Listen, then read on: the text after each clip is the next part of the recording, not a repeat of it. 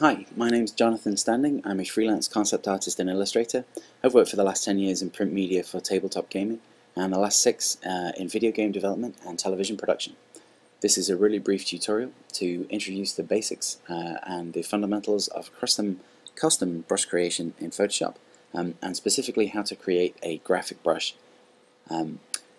Before we begin, just to let you know what I'm running on my computer, this is Photoshop CS4. I use a MacBook Pro laptop, and I'm using a Wacom Intuos tablet and stylus. So to begin, let's talk a little bit about what a brush in Photoshop is. A brush in Photoshop is simply a shape that you've called out to the program to be used as a brush. Photoshop will then create instances of that shape along a brushstroke that you make on the canvas. You can control the regularity of those shapes and the size and the opacity using the custom brush palette, but we're going to get into that in a little bit later, so we'll pause for now and I'll talk about brush size and resolution. When you're making a brush, it's worthwhile taking a moment to think about what the application of the brush is going to be. If you work at print resolution, 300 dpi, it's advantageous to make your brush at 300 dpi, and even if you can, make the physical size of the brush slightly larger than you need. That way, when you scale the size of the brush up and down, when you're using the brush, you won't notice any significant loss in quality of the shapes that the brush makes. If you make your brush at a very low resolution or at a very low size, the more that you scale it up, the greater are the chances that you're going to see a loss in quality of what the brush produces. The other thing to bear in mind when making a brush is what color you make it with. You can make a brush with any tone of grey from the color selector, but I would strongly recommend using black every time you make a brush. The simple reason for this is that when you use the opacity slider with the brush tool in Photoshop, when you have it turned all the way to 100%, you expect to have a 100% opaque brushstroke. If you've made your brush with anything other than black, you won't actually be getting 100%, you'll be getting something less. So using black at the offset gives you the greatest degree of flexibility for using the opacity slider with your brush in Photoshop.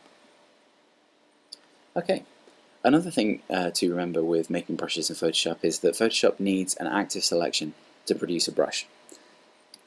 When you go to the Edit drop-down menu, you'll see that Define Brush Preset is grayed out and I can't select it because nothing is selected on the canvas. So whenever I make a brush, I try to make it in a fresh layer, simply because I don't want any extraneous information creeping in to my brush from anywhere else in the image.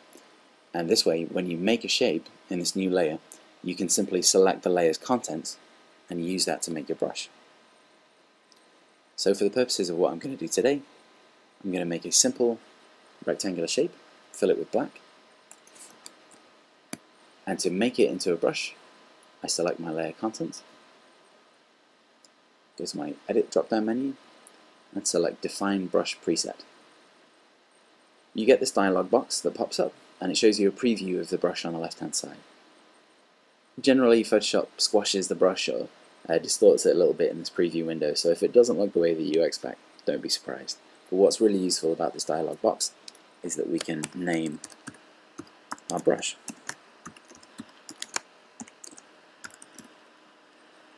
That might not seem like a big deal, but when you have been using Photoshop for a number of years and you've been collecting other people's brushes, your own brushes over time, when you have hundreds of brushes in your drop-down menu, it's advantageous to have names that you can recognize for them, simply because the brush previews in the brush palette are relatively small, and even though they're very informative, I mean, everyone recognizes the infamous Photoshop leaf brush, for example, you can't always rely on them to tell you exactly what the brush does, so the name can be really useful. Different versions of Photoshop may select a new brush for you when you first make it. CS4 on the whole doesn't, but the place to look for a new brush is down at the bottom of the list of brushes. So I'll select the very last brush, and you can see from the brush preview shape that it is the shape that we just made. So I'm going to hide that layer and create a new one. Scale my brush down a little bit and just make a quick stroke. And so that's what our brush is doing right now, which You know, while there's absolutely nothing wrong with that, and there may be an application for it, it's not particularly exciting. So what we're going to do now is open our custom brush palette and start to try and make this brush a little bit more useful. The first time I opened this palette, I was really intimidated by what seemed to be an incredible number of choices in here. It's actually not maybe as daunting as it initially seems. There are a lot of tools in here, and some of them are very powerful, but the best way to learn how to use this particular palette is to just roll up your sleeves and get your hands dirty and figure it out by trial and error. One of the great things about Photoshop is that there are any number of different varieties of effects that you can achieve with this palette, but sometimes they're hard to predict, and so really just trial and error and kind of mucking about with these controls is very often the best way to achieve interesting results. So we're going to start off with brush tip shape, which is probably the most basic controls for the brush, and the slider that we're going to begin with down here is spacing. Spacing dictates the amount of space that Photoshop will leave between each instance of the shape of the brush. So for the purposes of what I'm going to do right now, I'm going to make a bit more space in between each instance. And already our brush looks different. It's definitely graphic, but it still isn't really interesting enough. So I'm going to check shape dynamics next. In this version of Photoshop, when you check shape dynamics, you do get some default controls. For example, size jitter switches to pen pressure. Basically what that means is a light application of pressure will give you a smaller size of stroke, and the more pressure you apply, the larger the stroke becomes.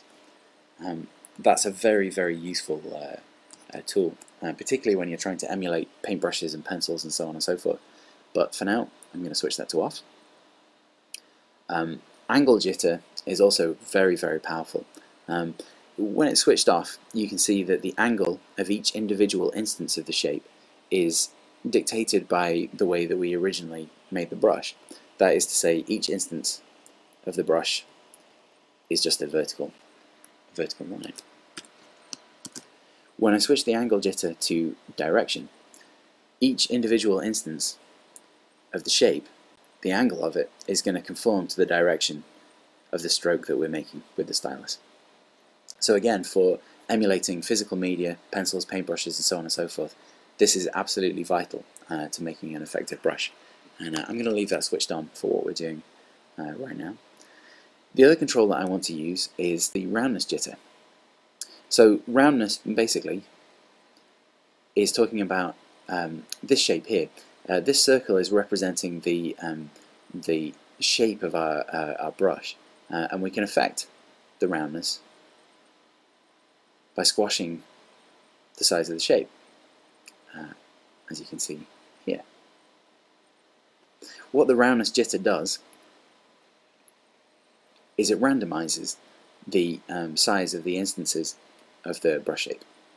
So I'm going to turn my roundness jitter up to 80%, and you can see I've got a great degree of variety of size in each instance of the brush shape.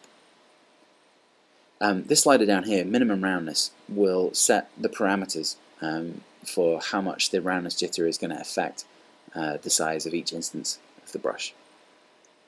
So if you have it switched to 100%, that means the roundness of each instance is going to be 100%. You're not going to see any effect from the roundness jitter.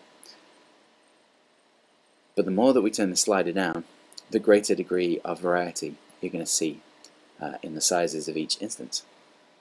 So I'm going to go ahead and make a brush stroke, and you can see the effect that the roundness jitter has.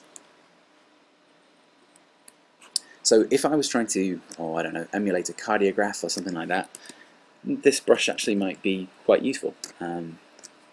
It certainly gives a nice, clean, graphic effect, and it conforms to my stroke.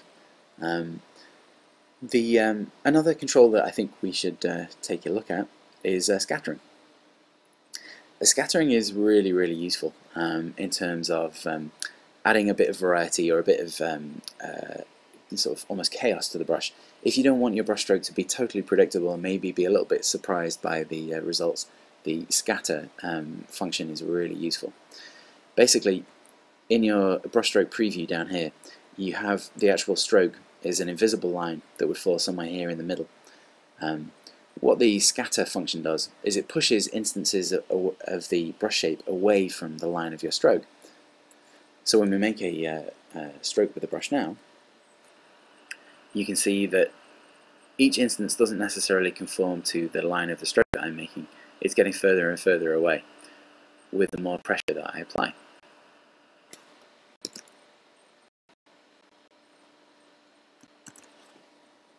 Similarly, by adjusting the count slider, you can add more instances of your brush shape into your brush stroke.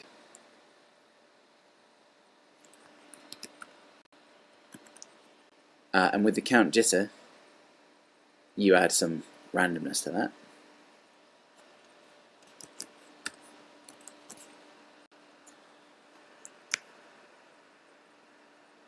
So what we've got there, it looks vaguely like a kind of bit of binary information or something like that. I'm not really sure exactly what the application for this brush would be, but I could see myself using this shape in the background of a document, maybe with text overlaid on it. Maybe if it's a tone-on-tone kind of shape. The only other control that I think we should go over really quickly is in other dynamics. When you go to other dynamics, you'll see opacity jitter and flow jitter are the only two selections here, and each one has a slider. These correspond to the opacity and flow controls that you have up here at the top in your brush controls. And basically what we can do here is, rather than setting an overall opacity for our brush, we can make the opacity of the brush stroke dependent on how much pressure we apply with the stylus, meaning that when I apply a small amount of pressure, we get semi-opaque brush strokes, and the more pressure I apply, the greater the opacity of the brush stroke.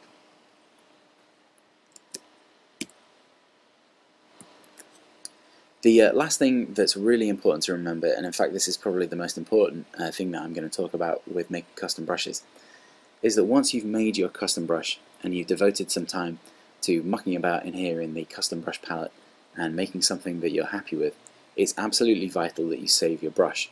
Photoshop doesn't do it automatically for you. If I was to go into my brush palette now and select another brush, Photoshop would forget all of the changes that we've made over here in the custom brush palette. So once you have a brush that you're happy with, it's really important to select this sub drop down menu from the brush palette and select the first option, which is New Brush Preset. And what Photoshop does is it shows you another preview over here, and in the same way it's completely squashed. But what it does is it numbers an instance of our original brush name. So vertical line brush 1, I think, is a fine name for what we have here. So I'm going to click OK. And then you can see that Photoshop has added that new brush into our brush palette, and so it's there for me the next time I need to use it. So these are some of the very basic controls of how to make a custom brush in Photoshop, and I hope it's been helpful, and thank you for listening.